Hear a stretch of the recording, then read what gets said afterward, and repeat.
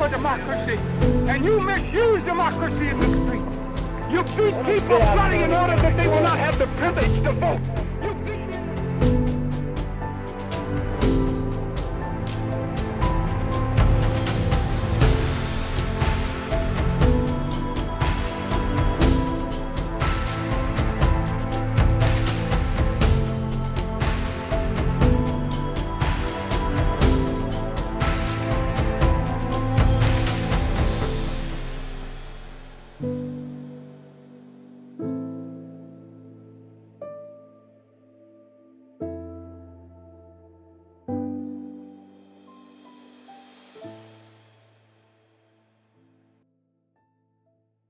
Martin called on the religious leaders that he felt were respected throughout America.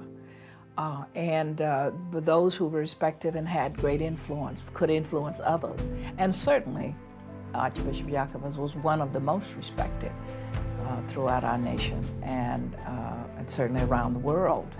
And if he participated, if he could submit himself to the dangers of the struggle, then this must be an important struggle. It elevated the struggle.